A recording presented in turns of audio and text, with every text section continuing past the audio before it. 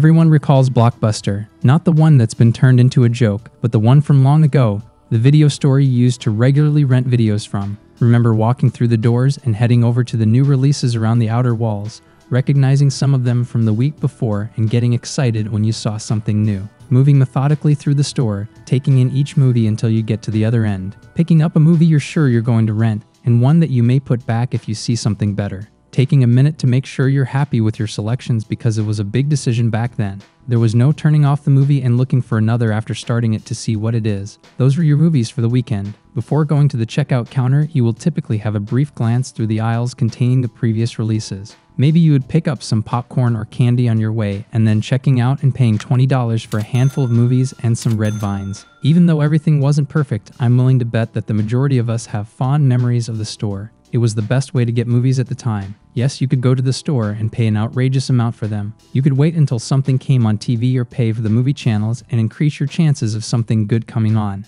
And there were other competing video rental stores like Hollywood Video and Family Video, but they just didn't compare. Personally, I never felt quite the same as I did at a Blockbuster when I visited any of those other stores, like they were just cheap imitations. There's no doubt about it, the place to rent movies was at Blockbuster. The company started in 1985. Not that long ago, the majority of individuals didn't even own a VCR. The business grew quickly, and by the 1990s, Blockbuster was literally the industry standard for renting videos. I think it was a good business idea. Purchase many VHS and rent them out to two people till the cost is recovered, and then simply sell it after you finish renting it out. They would buy them in bulk and have the benefits of some substantial discounts as well. And they would arrange revenue sharing agreements with the studios if the costs did get too high. There's definitely opportunity to make a profit. Not to mention they did the exact same thing with video games, and the rentals weren't their only source of revenue. I have some figures to support my points because I just randomly selected these 2003 numbers. Roughly 77% of their income came from rentals, 22% came from merchandise, and the remaining percent came from other. What is merchandise and what is other?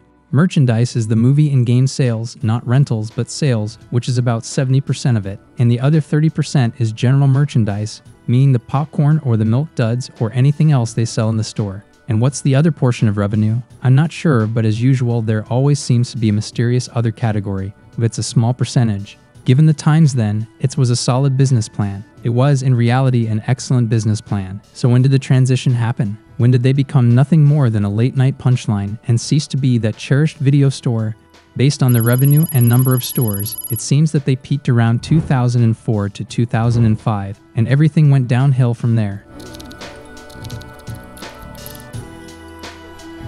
It's difficult to pinpoint the exact time of the shift. I'm going to say it was somewhere in the middle of that decade when it began, but wasn't fully completed until the end of it. So here's the big question. What happened to Blockbuster? Everyone is probably thinking that Netflix happened at this point, and I'm sure it's going to be all over the comments section. But that is not my conclusion at the end of the video. Not exactly. However, Netflix managed to endure when Blockbuster failed. So what we should investigate is what separates the two companies. And I'm talking about the classic Netflix, not the streaming content, but sending DVDs to your house, because that was Netflix's business model during this time. It was not until about 17 years ago that they began streaming. As far as I see it, there were two big differences. First, what I just mentioned. Whilst with Blockbuster, you had to travel to the movies. With Netflix, the movies came to you. So with Netflix, it's easier for the customer, but it's also more confining. Blockbuster allows you to rent movies whenever you want, without having to wait for the mail, giving you more freedom.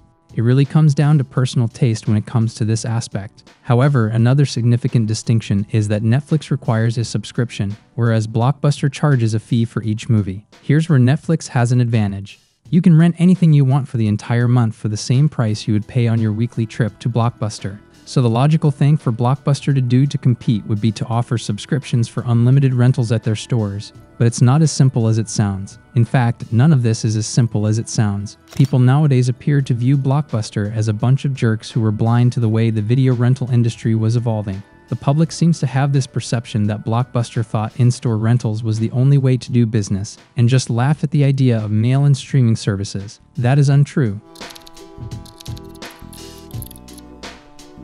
You may have heard this one before. In the year 2000, Blockbuster declined a deal to purchase Netflix for $50 million, a company that is worth billions today. However, Blockbuster felt they could defeat them at that moment, so they chose to compete with them. It wasn't that they were ignoring the business model that Netflix established. It's just that they didn't think it was the correct time to buy the company. It was perhaps the worst choice they have ever made looking back, but how are they to know it at the time? Like most people, I would have respected their decision to decline the deal without question. In fact, they signed a 20-year contract at that same time to broadcast video on demand using fiber optic technology, which was significantly more expensive than buying Netflix. The only problem is that the deal was with Enron, and the technology didn't work, and Enron went bankrupt soon after and nothing came of it. This agreement may have given Blockbuster a competitive advantage over Netflix. Here's more proof that Blockbuster had some knowledge of the mail and streaming space. In a company's annual reports filed with the SEC, they include a section that identifies possible threats to the company.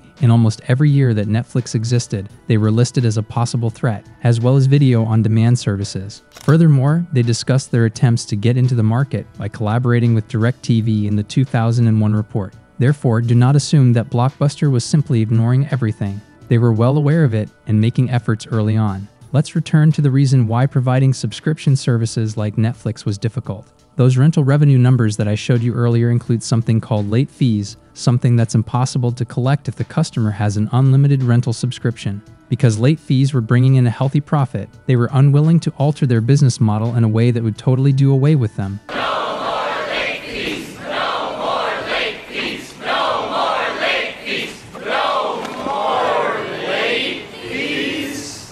However, in 2004, they introduced Blockbuster Movie Pass, a subscription service, and the following year, they declared that late fees would no longer apply. But the thing is that if you're still renting out movies the traditional way, late fees are sort of necessary. They had to get the movies back on schedule, and the late fees encouraged the client to do so. Their system was a little sketchy where it gave the customer a grace period, and after enough time they just said you owned it and charged the full price of the movie. In the end, they developed Blockbuster Total Access, another online subscription service that let users check out many movies at once in an attempt to get into every market. They could be exchanged at any Blockbuster shop or sent over the mail like Netflix. It gained a lot of subscribers initially but quickly went down. It was more costly than Netflix, and I presume the consumers didn't think the convenience of exchanging the DVDs in-store justified the additional cost. They even attempted to use Blockbuster Express, a DVD rental kiosk similar to Redbox that was ultimately taken over by Redbox. In 2010, Blockbuster went bankrupt. Dish Network bought the company soon after, but haven't been able to do much with it. They've tried similar things, integrating it into their satellite service, but it seems they'd basically given up. These days, Blockbuster.com is largely empty. I believe Blockbuster is done. Making that name relevant again would require some extremely intelligent brains, and I'm not sure it would be worth it. In my opinion, the concept of renting movies from a store and taking them home is no longer relevant. It was becoming obsolete with the DVD mail rentals, and the streaming has finished the job. The fact is that the service Blockbuster provided became useless, and the only way they would have been able to survive is changing everything. And you're probably not surprised by the fact that restructuring an entire business is difficult to do. They needed to break into that video on demand and video by mail industry, and as we saw, they gave it a try. They didn't go right in. They experimented with Enron, DirecTV, and finally began offering their own services. The fact that they kept opening new stores is evidence of this. They were just experimenting with other services and seeing what would catch on and be profitable. They said it was the way of the future, but it appears that they were underestimating the speed at which the future came. They didn't feel the urgency to do it early on, and once they did, it was too late. But they're not exactly jerks for going about it this way. If I had asked you 15 years ago if you thought video rental stores would be utterly useless in 5 years, you would have probably answered that you didn't think so, and that was Blockbuster's answer. But let's remember exactly what Blockbuster provided. Netflix provides movies, but Blockbuster also provided an experience. That entire encounter that I previously detailed. You cannot obtain that from Redbox or Netflix. I think of it as being like a movie theater. You are paying for more than just the movie when you spend the $10 on a ticket. You're paying for the whole experience, and similar to Blockbuster, if new movies were legally able to be streamed right to people's homes, the theaters would probably become irrelevant as well. Blockbuster is a victim of their surroundings changing. Had they been able to predict the future, they most likely could have begun reorganizing their business strategy in time to gain an advantage against Netflix. But I don't blame them for not knowing what lies ahead. In the early 2000s, they were in a time where they needed to make changes fast, but they weren't aware of it. The truth is, not many companies would have been. Maybe it was time for Blockbuster to go. It's hard to admit, but sometimes some businesses just aren't meant to last forever. It bothers me to think of them as the joke that they have turned into. I prefer to remember the positive experiences. What I'm trying to say is to remember shock on the Lakers, not on the Celtics. Yes, there was a major downturn at the end, but there was also a period in the early 2000s when no one was better. I know there's hundreds of videos on YouTube already that use Shaq as a metaphor for Blockbuster, so I'm going to wrap it up here. Let me know in the comments any thoughts you have on Blockbuster, whether it be about its peak, the decline, or anything else. I'd like to hear what you have to say. Thank you for watching and for the support.